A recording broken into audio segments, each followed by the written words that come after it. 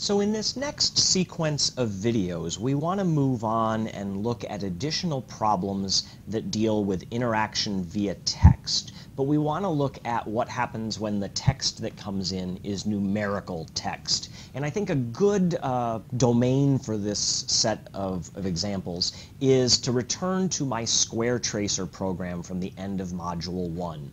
You may recall that at the end of Module 1, I introduced Square Tracer, a program that made a square on the screen and had the cat move out of the way.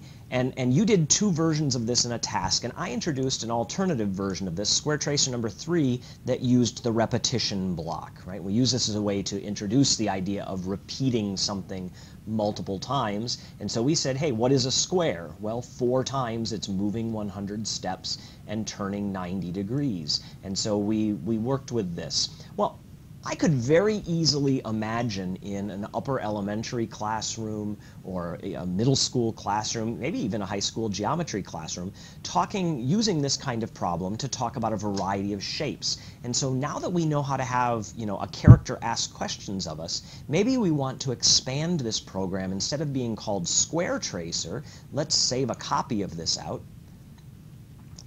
And let's call this Shape Tracer. Let's make a program that's going to make any shape that the user puts in. Right? We want to have the cat ask the question at the beginning about what kind of shape should be made. And so if we think about this, the cat's going to start out by doing his places, everybody, going to the middle. But before he makes a shape, we want to actually have him ask a question about what kind of shape he should make. All right, well, we know how to do that now. Let's go to Sensing and add in an ask block. And so let's see. The question that the cat really should ask is, how many sides are on my shape?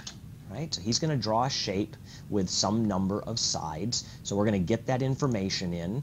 We need to make a variable to store that so we can use that information. So it seems to me, since this is storing the number of sides on the shape, we should call it sides. I'm a big believer in using good variable names. And so let's set sides to whatever answer they gave me. And now if you think about this, we say how many sides are on my shape, and we come down, and instead of repeating 4 times, right? Well, we don't always want to do 4 times. We want to do whatever number the user gave me, right? We want to repeat sides times. And so if we run this, how many sides are on my shape? 4. He makes a really nice square. And if I rerun this and say how many sides are on my shape? 3, he makes not a triangle, right? He makes something that actually looks like a square. Okay, I didn't think this problem through well enough, did I? Right? I did say repeat 3 times, so we only see 3 lines here. But the problem is that the code in my block inside of this repeat always turns 90 degrees. And so if I try to make a triangle, I get only a partial square. And if I try to make an octagon, what I actually get is just he draws the square twice, right? He drew 8 sides. He did draw what I said, 8 sides, but he's drawing 90-degree angles each time. So let's go back and let's think about how we can change this. We know that I want to change some variable number of degrees. The question is, how many degrees should I turn, right? I mean, for a square, those are 90-degree corners. What is it for a triangle? Let's just stop and assume I'm going to put in a triangle so that we can understand how the math works with this. Right? Well, if it's a triangle, you know that if I'm making an equilateral triangle, that I have 3 corners that are 60 degrees each. And so it might seem like you want to try 60 degrees in there for a triangle. So let's put in 3. But you realize that quickly that that's not right? It's not 60 degrees that I want in there. And so this is an interesting way to have a conversation with students about interior angles and exterior angles. The problem is that the angle that, when I say turn 60 degrees, that doesn't say make an interior angle of 60 degrees. What it really represents is how far we're turning away from the direction I was. That's the exterior angle. So if I want an interior angle of 60, I actually need an exterior angle of 120. So I can run this with sides of 3, and you can see that that works. Okay, well then the question is, how do I calculate this? Because obviously I'm cheating right now. I'm just putting a number in based on what I assume I'm going to enter here. I want this value to change. What should it be?